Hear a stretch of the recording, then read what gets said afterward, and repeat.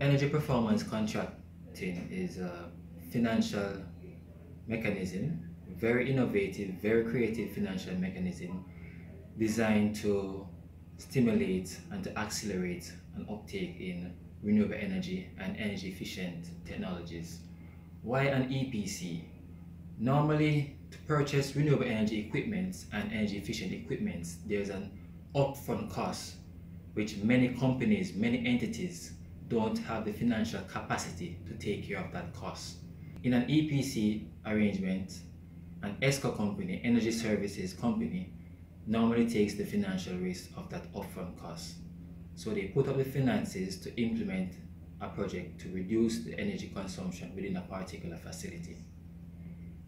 What the ESCO does, they guarantee a certain level of performance, a certain level of savings, and based on those savings, they are paid if the parameters are met during the lifetime of the project. So they will install a project, let's say, to introduce renewable energy technology such as solar PV systems into your facility, in addition to energy efficient AC units. So they will say that they can install these interventions and it will reduce your costs by 30%. And out of that savings that they have guaranteed, once those savings are met, they'll be paid accordingly until the payback period has been achieved under the project.